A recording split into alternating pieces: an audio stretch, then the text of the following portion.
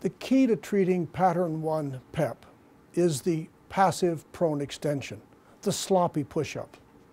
In this instance, the technique is critical. Do it properly and it works. Do it wrong and there is no benefit.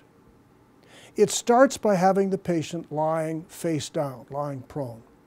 The hands are placed palms down above the head.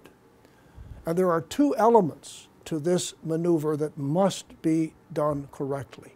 The first is that as the patient lifts up and pushes with the arms, the elbows must lock. They must be completely extended.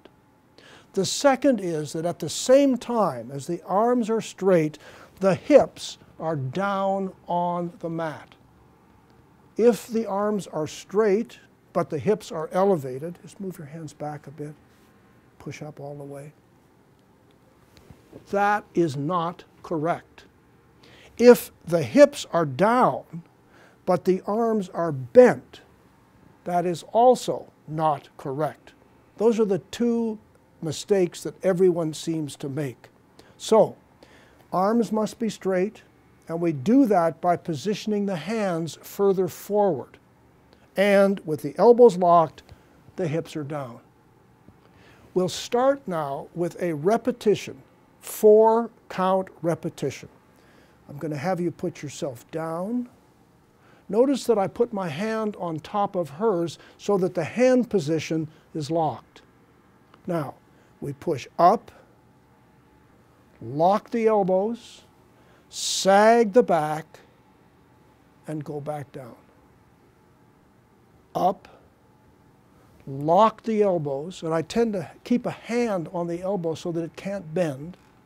Sag the back, so my other hand is in the small of the back to feel the patient relax, and down. The 4-count. Up, lock, sag, down. Up, lock, sag, down. If that maneuver reduces the pain or eliminates the pain, this patient is a prone extension positive pattern 1.